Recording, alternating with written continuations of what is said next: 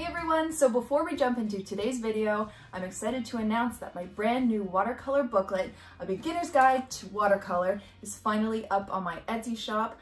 I worked super hard on this thing and it covers everything you need to know as a beginner and some things that you may already know as an intermediate, but need a couple refreshers. So head on over to my Etsy shop right now and go on and check it out. So let's jump right into the video. Hey everyone, and welcome back to another video. So I get a lot of requests and ideas and suggestions of things that you guys want to see on my channel, and someone suggested to do birth month flowers. So today we are starting off with January's birth month flower, which is a carnation. So let's jump right in.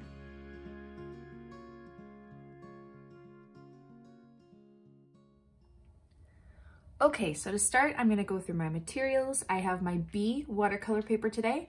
I have my Winsor Newton Cotman watercolors. I have my Princeton snap brush in a size 6, my water, my paper towel, and we're ready to go. Okay, so we are going to be doing the first video in our flower birth month series, and January's birth month flower is a carnation. And carnations can be a little tricky because their petals are so tight together, but I'm just going to show you a simple way to do a loose carnation. And you get to pick what color you want to make your flower because they come in tons of different colors. All right, so let's just jump right in. I wet my brush and I already have some of this cadmium red here. I'm just going to add some water to make it a really light shade of cadmium red, which actually is more pink. So we're going to be doing one with a side view. So I'm just going to take my brush and I am going to do kind of really loose with jagged edges petals. And what you're going to do is you're going to leave white space in between sections and make it jagged because their petals are very jagged on the edge. And I'm just going to kind of create kind of like a half dome of petals. So this is the side view. But make sure to leave some of that white space because it will act as highlights and a bit of a separation in between areas of petals, okay? And you want your brush fairly wet so you can go back in and add some more color because we're going to be darkening up some areas of these petals. Okay, but just make it very, very loose.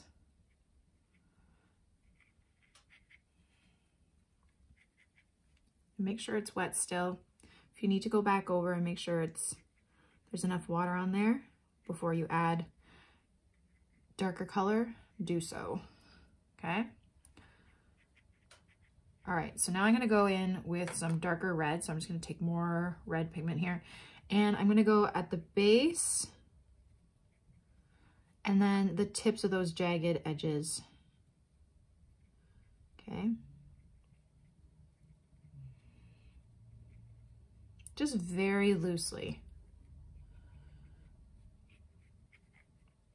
The base where they all kind of connect here, and then the tips. So there should be white space around those tips. So you'll get a nice dark red and then a white space, which will act as a highlight. If you can see that. Okay. Like that. Okay. And if you want to go in a bit darker, you can do that too. So just going straight into my paint. I'm just adding a bit more red to some of those tips.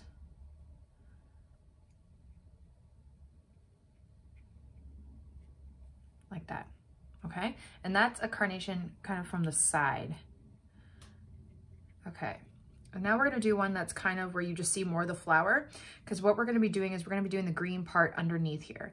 And when the flower's pointing at us, you're not gonna see that kind of bulb that's holding those petals together. So we're just gonna do more of a circular, instead of this is like more of like a half circle, like a dome, we're gonna do more of a circular one. So we're seeing it kind of from the top down, like it's kind of flopped over and is pointing to us.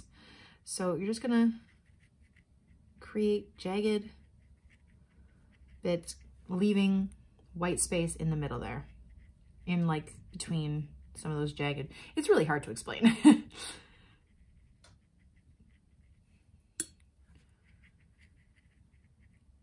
I love some of the comments where people are like, she explains things so clearly, and I feel like half of the time my brain's not even working. So the fact that you can understand my instructions is awesome. Sometimes I wonder. So I'm just doing jagged shapes.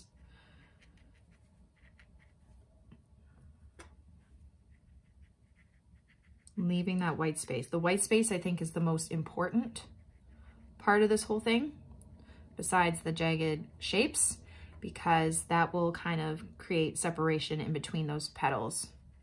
And it doesn't have to be a perfect circle. So let's kind of make this a bit asymmetrical in some areas. Okay, now I'm gonna go back in with my red, and I'm gonna drop in some more color, especially right in the middle and right around the edges where those white spaces are. Now with some carnations, the tips have more color, or it's like the inner base bit. So it's really kind of up to you which way you want to go with this. But again, make sure it's wet before you go and add that extra dark color so it blends nicely. If it just seems to be like sharp lines on top, that means that your paper wasn't wet enough. Okay, I'm gonna go back in with some darker color. And if you want to add more like shadow, you can darken up your red. So I'm gonna take some red here by adding its contrasting color green. So I'm gonna take some Hooker's Green Dark. I'm just gonna add it a bit to mute that red, but make it darker, so it looks like a shadow. Probably should have done that here a bit too, but I didn't. I might do some light lines. Okay, just like that. And okay, now we're gonna do the green stem, and it's kind of like a bulb that almost holds that petal part together. So I am going to, you might want to wait till it's completely dry. I'm just going to chance it and see what happens. I'm going to create a scoop there, and I'm going to fill it in. I'm using sap green, which is a nice bright yellowy green. And then I'm going to create the stem.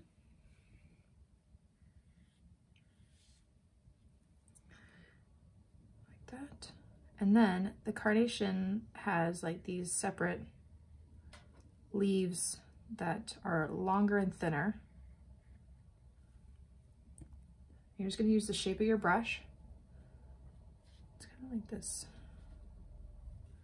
Hold on. Let me darken that up a bit.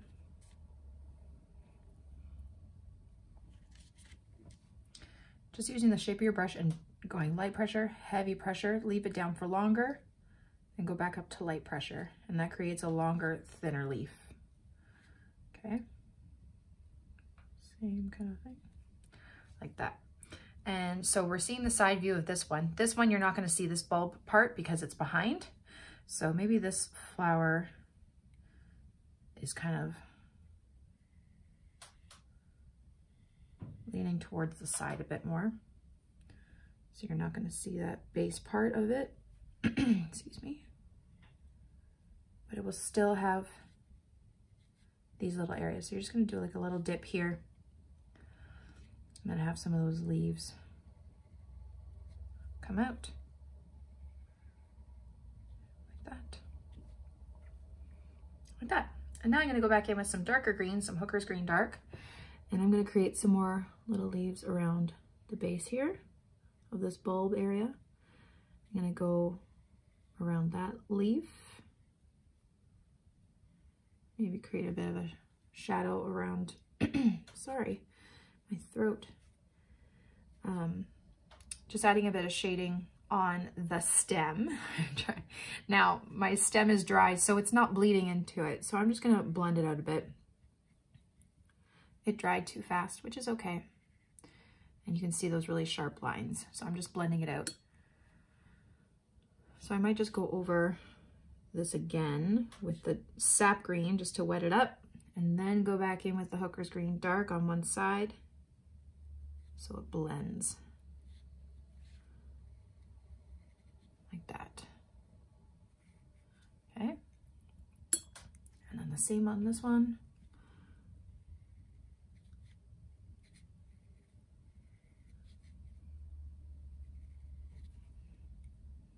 Go back in with my darker green, more towards one side of the stem to add a shadow, and the same with the leaves.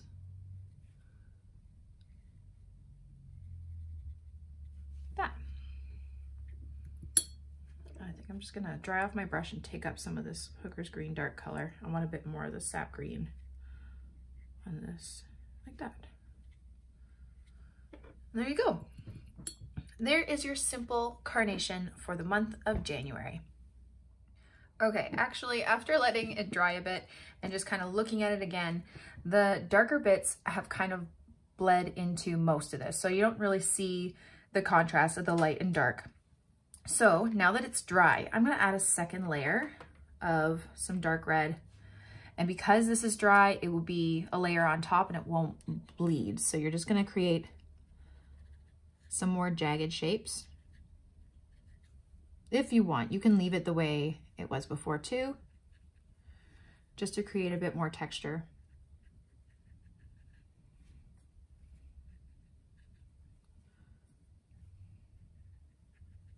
And you can always do that too on these ones, maybe some lines or whatever you want. And there you go. Thank you all so much for watching my video. I really hope you liked it and I hope you learned something. Don't forget to subscribe to this channel and follow me on Instagram and Facebook for even more. Have a great day, guys. Bye.